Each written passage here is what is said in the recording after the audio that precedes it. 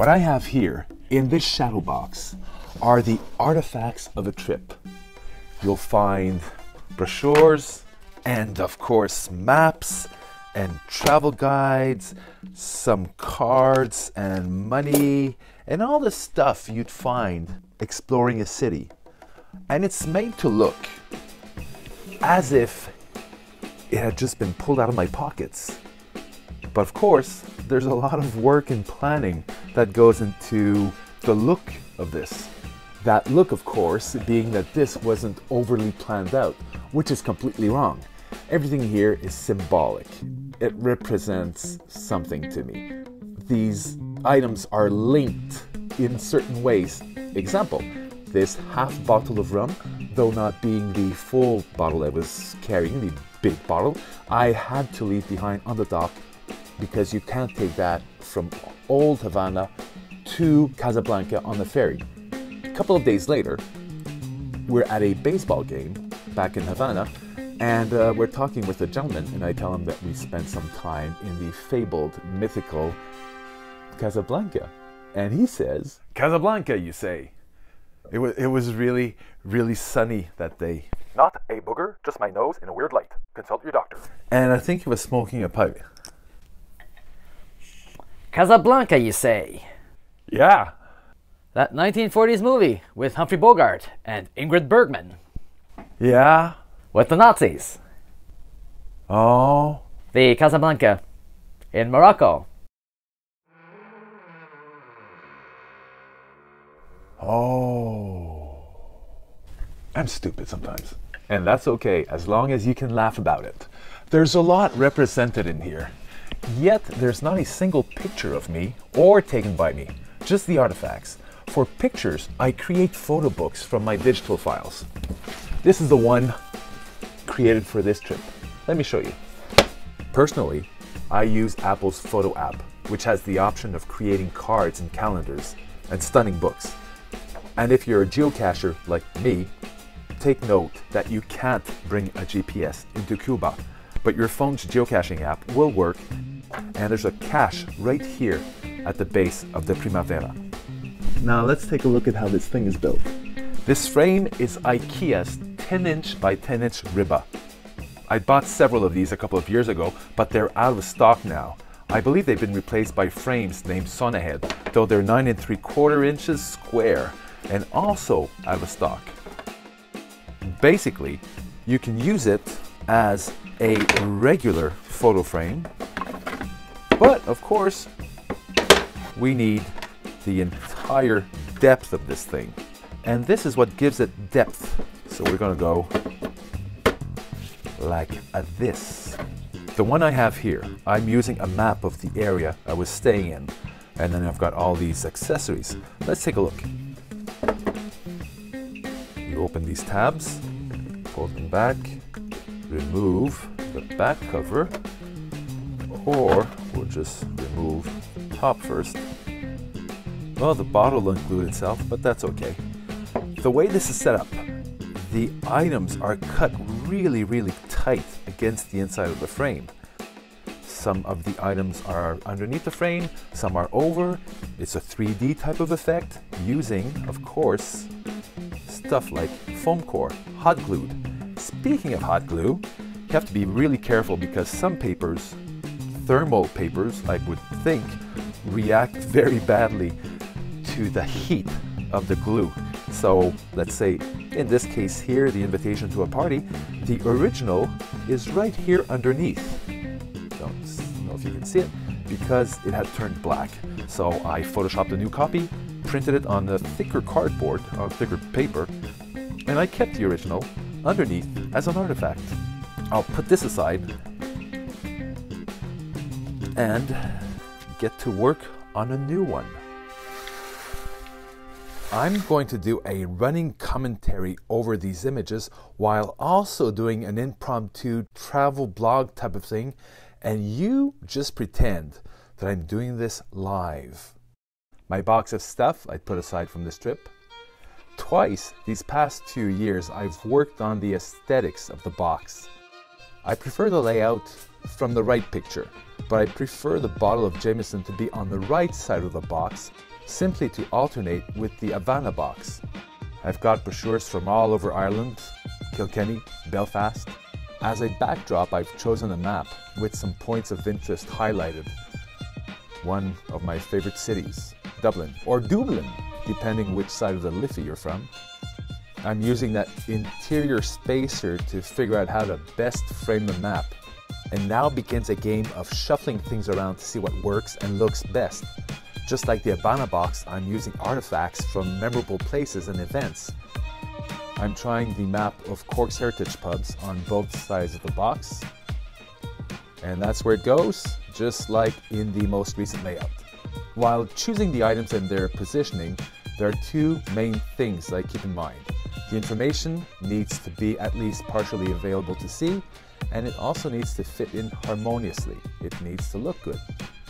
I know I've used the word artifact to describe these various items, but I think it's accurate. An artifact is an item of cultural or historical interest, and that fits my perception of these items. The tourist map of Kilkenny, what a beautiful historic town, and bars. I think we hit every bar on Parliament and then High Street till we came face to face with the megalithic, imposing red-lit left bank bar. I don't know how many small and large rooms there were on those many floors. They had live bands, bars. It seriously felt like we'd been transported back to the Prohibition era and speakeasies.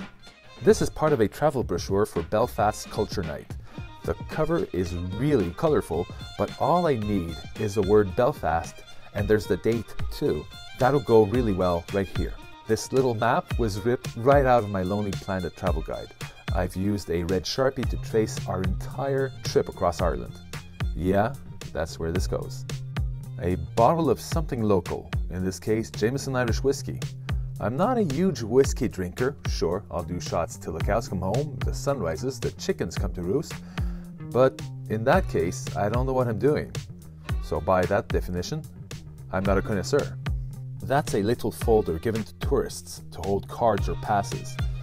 This particular holder has an ad for yellow umbrella walking tours. Highly recommended to become friends with the guide for a pub tour on Friday nights. And the other side has welcome in several languages, including falcha in Irish or Gaelic. You might have read over the doorway of every Irish bar and pub in the world, Céad Míle Fáilte, because the Irish aren't just welcoming, they also tend to exaggerate a bit. Céad Míle Fáilte, 100,000 welcomes. That's what it means. Once I'm settled on everything's final position, I'll start cutting the pieces to fit nice and tight inside the box. Everything that strays outside the black frame gets chopped off. On Valentia Island, just off Ireland's southwestern tip and the upper left corner of my box here, is Knightstown, where we stayed at the Spring Acre Inn. The owner was named Mary, but we had a very personal secret name for her, Mrs. Doubtfire.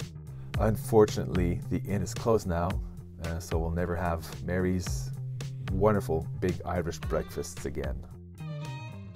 Now this pass booklet with the Cliffs of Moher ticket, that's not working for me. Maybe this way? Yeah, maybe we're getting somewhere. So much fussing with small details, but it's all worth it in the end. And it's a lot of fun to do. Time for some Irish inspiration. Though I've got a bottle of Jameson, I think I prefer other Irish whiskies. I know all whiskies are somewhat harsh in a way, right? But some are just a little bit less murderous in the way they go down, such as Bushmills. But Jameson is the juice of choice if you're doing shots in the pub here in Montreal. Still prefer Bushmills or Jameson's Stout Edition. There are so many great Irish whiskies to discover. I'm slowly on that voyage of discovery, but mine is a very slow ship. Like they say in Ireland, sláinte, meaning to your health. I'm marking where I need to cut to fit the artifacts inside the box. Just short, very faint lines with an ultra-fine Sharpie. That story about me mixing up the Moroccan Casablanca with the Cuban Casablanca? Well, Ireland has its own fables of Bob's brainlessness. Because here in Montreal, our Irish pubs have delicious onion soup made with Guinness and served piping hot au gratin. So I'm on a 2-week trip going from pub to pub all over Ireland, ordering this very same onion soup. Eventually, after days of not finding any, I ask how come this fine Irish pub doesn't have that staple of each and every pub I've ever encountered in my very limited Montreal experience. Well, simply I'm told, onion soup is French, not Irish. It just happens that Montreal, with its mix of so many cultures, makes some pretty astonishing culinary mashups. We still laugh about this, probably always will. If at all possible, use a metal ruler with a non-slip back so it doesn't slide around when you're applying pressure with your blade. And steel instead of plastic so your blade won't bite into the ruler as you're cutting. A thicker piece of paper will help keep the thin paper of the map in place. I'll use a little spurt of adhesive. I have 3M's Super 77, but also Top Bond palette adhesive, and it's weird, but it works just as well. It doesn't take much to hold the map in place. I'm done with the rest of this map of Dublin. Did I mention how much I love Dublin? Yeah, absolutely adore Dublin. Time to cut all the pieces and start assembling. This corner Belfast item is a bit bigger, and I want to make absolutely certain that it'll be square to fit in the corner perfectly. I'm using an acrylic set square very carefully so as not to nick the plastic with the blade. I've just slightly scored the political prisoners tour receipt. I'll fold it for now. Knightstown is cut to fit right here in the upper left corner. The passbook with the ticket, and part of the brochure for Cork's pubs. I really thought I'd find my people there. Tons of Murphys, but nobody accosted me on the streets. No long-lost relatives told me they were overjoyed to finally have my branch of the family return to reclaim some abandoned castle, saying, "Here, Mr. Murphy, are the keys." The closest I got was at a Murphy's ice cream shop in Kilkenny, where the owner told me I looked like the Murphys from Dingle. Since then, my girlfriend calls me a Dingle Murphy. I'm really enjoying my Ryobi glue gun. Just keep an extra battery on the charger and you'll be fine. I'm still not happy with the cliffs of Moore Pass, and then I realize the other side is much prettier. To give some dimension to this shadow box, I'll be propping everything up using small pieces of foam core.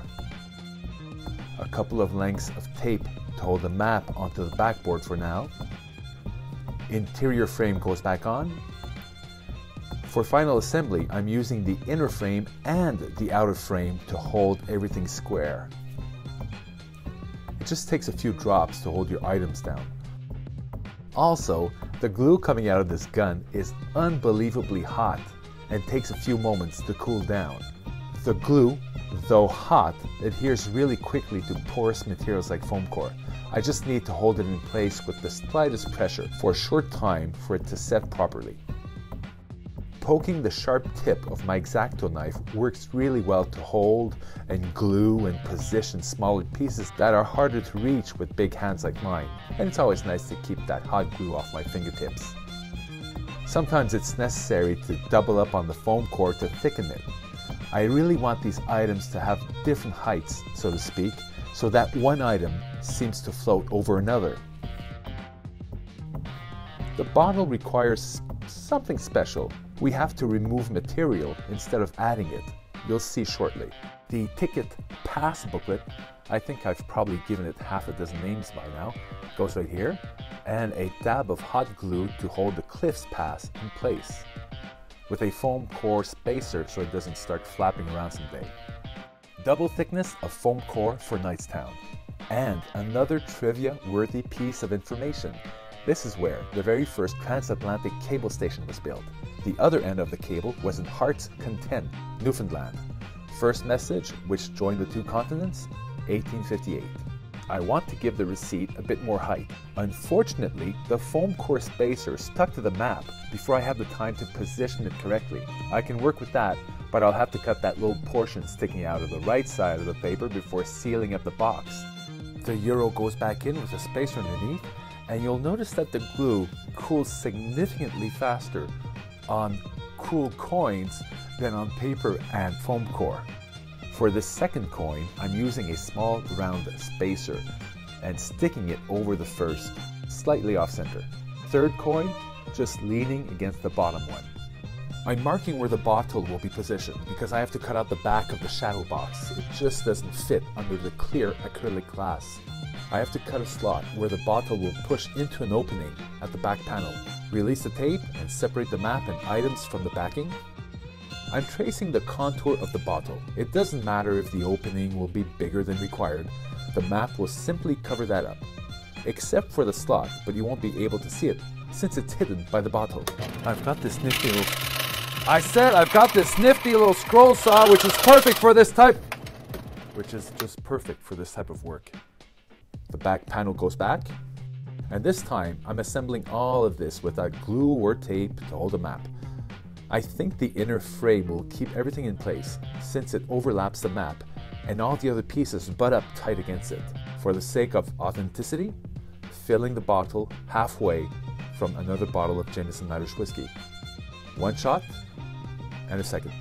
With all my whiskey and booze related stuff, you'd think I was a heavy drinker.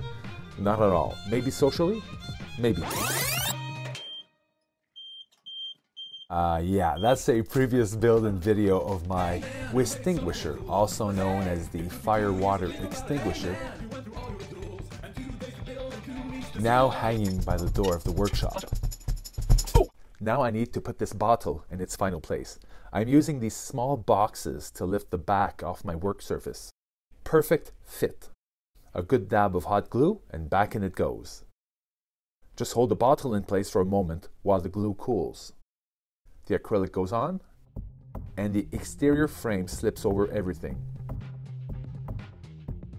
Flip it over and push down the tabs. This one's finished, and I love it. Maybe it's too late for me to start consulting about my need to fit everything in neat little boxes, but I really do enjoy these types of displays, and I don't necessarily make them just for trips. Anything memorable, such as these tool displays or this reminder of a weekend spent snapping ratchets and skinning knuckles while removing a single, corroded, inaccessible part under my car, or even these which I'll sometimes build whenever I have small bits of 1/4-inch scrap plywood. I love making these. Some loose ends here. Possibly because of the humidity or I don't know what exactly, the covering on the front corners of the Irish box had come unstuck a bit. I hit those corners with a bit of heat from this 300-watt heat gun, which melted whatever adhesive was holding it down and pressed it back onto the MDF frame. Perfect. I just protected the acrylic glass just in case. And a quick word about blades. Because I don't know what happens to these really sharp objects once they're trashed or recycled, I'll sometimes give them a quick scrape through this carbide sharpener. That prolongs the life of any blade, even these Olfa blades, instead of snapping off little shards of razor-sharp metal. And once these blades are beyond salvaging, I've made myself a small sharps container. I've been told I can drop this off at any pharmacy or drugstore and they'll be disposed of safely. So these are done and I'm really happy with these. I just need a few more shadow boxes for my next project. And as a project, isn't this the coolest thing? All you need are these shadow boxes, you need some glue, you need some X-Acto, some knives, maybe some foam core or paperboard, and your beloved, wonderful, memorable junk. That's all you need. Thanks for watching. I see you've managed to put your junk in a box and expose it to the entire world. I'm impressed. Still not a booger.